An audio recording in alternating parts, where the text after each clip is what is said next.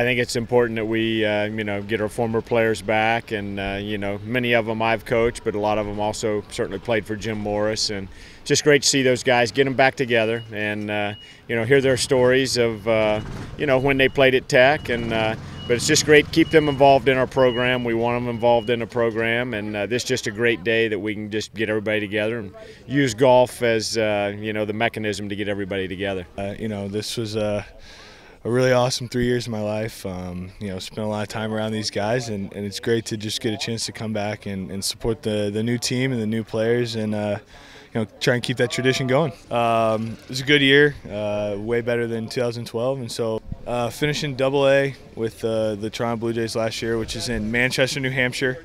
We're just trying to keep building and getting better and see what happens. This is just a great opportunity for a lot of us that have kids or don't live close to Atlanta, just to get back together, and it's fun. Catch up, tell a bunch of old stories. When we were in college and what we're doing now. Now I'm a baseball agent here in Atlanta. A few of my clients are Mark Teixeira, former Tech baseball player, Jason Hayward with the Atlanta Braves, and Freddie Freeman with the Atlanta Braves. So, just taking care of their contracts, day-to-day stuff, marketing deals, and just other things that happen off the field.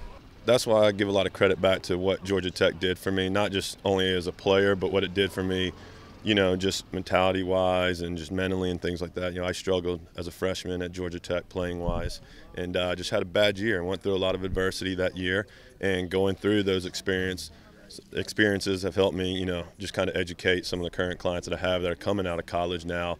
When I went through that bad time, I can kind of tell them, how I overcame it, and just it helps out with some of these younger guys that we represent. It's always fun to get back there and be at Tech and see familiar faces and see new faces, and it's just fun to get back in the weight room and with Steve and everything. It's a great time. It's anything I can do to give back. I'd do it hands down any day. I had a decent season, I would say, to open it up, and then I won't really know much until spring training, till after spring training, and hopefully I can go down to Lakeland and have a good spring training and do what I've done, been successful hopefully at Tech, and do that in the spring training in the minor leagues and move my way up. Just want to welcome everybody. I think I've gotten a chance to just about shake everybody's hand here today, but hopefully before the day's over I'll get a chance to do it. But like Nick said, we want to get you guys back involved in the program, keep you as close to the program as we possibly can. But again, thanks for being out here today. Let's have a great day.